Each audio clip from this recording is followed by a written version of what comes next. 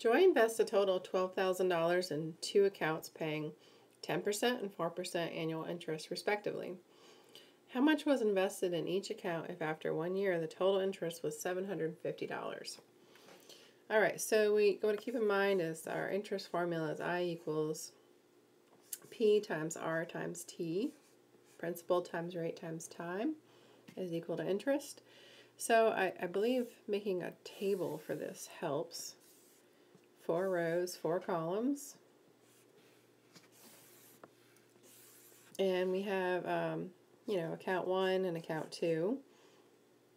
And I is equal to P times, I need one more, times R times T.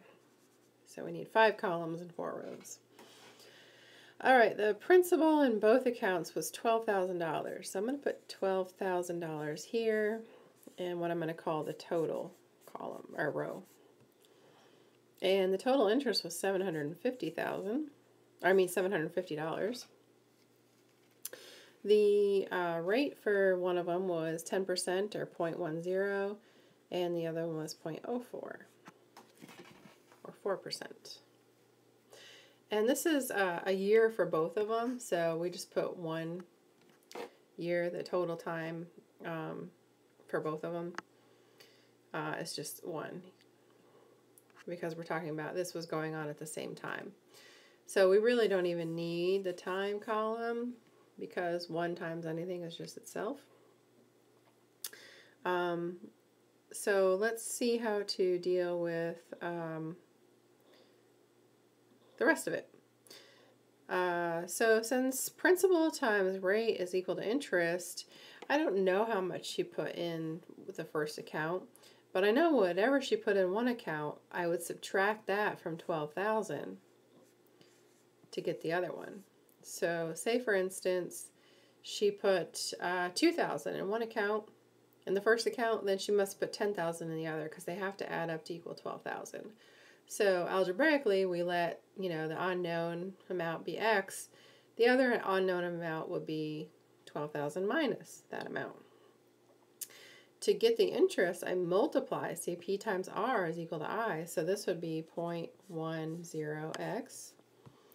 And 0.04 times 12,000 minus x. See if I can squeeze all that in there, just barely. All right, now I'm ready to make an equation. I have enough to do that with.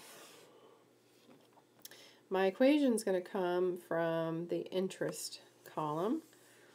What I have is the interest in one of them is 0.10x plus the interest in the other one, the 0.04 times 12,000 minus x is equal to 750.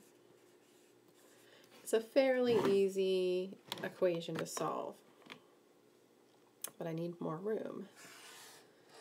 All right. So distributing, let's see, we get 0.10x plus 0.04 times 12,000 is 480. And then minus 0.04x equals 750. These two go together, I get 0.06x plus 480 equals 750. And then subtracting 480 from 750 is 270, so 0.06x equals 270.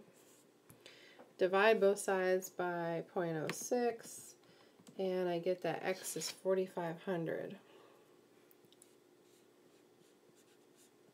So what that means is, in one account she put $4,500.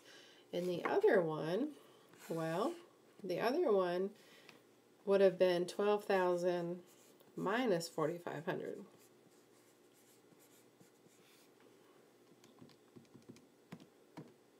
Which is 7,500.